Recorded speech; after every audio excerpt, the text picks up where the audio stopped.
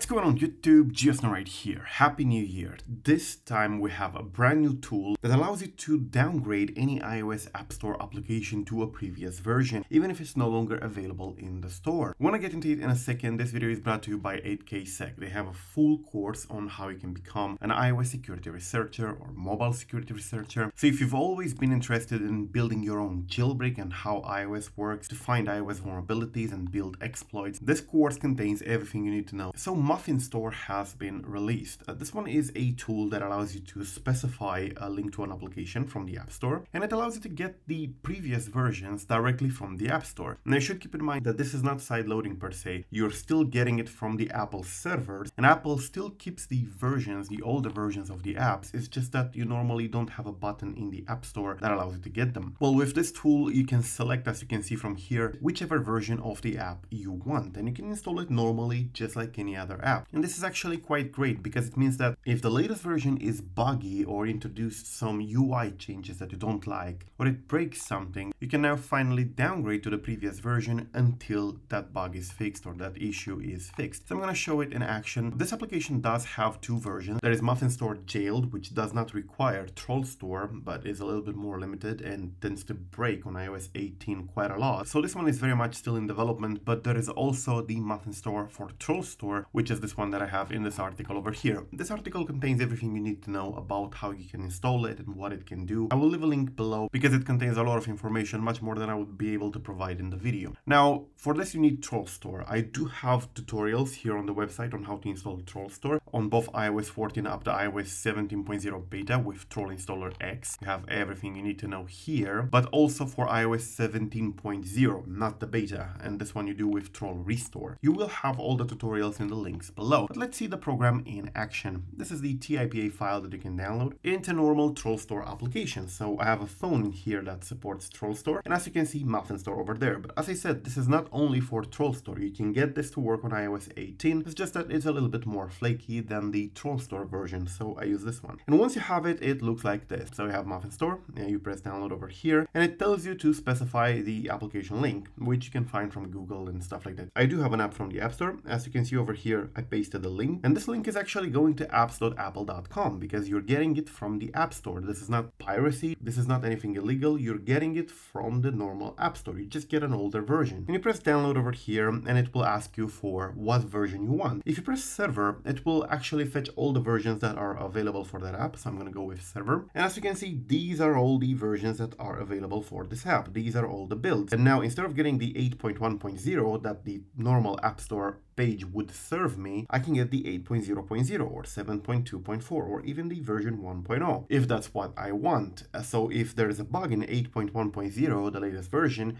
I can simply go to the previous version like this and get the application. As you can see, you're still getting it from the App Store. It still shows like this, and if it's a paid application, you still have to pay for it. So this is not piracy or anything like that. You just get an older version. That's how you get it. That's how the tool works. Definitely check it out in the link below. It's actually quite useful, and I do have a full guide over here on how to use it. So definitely check that one too. Until the next time, peace out.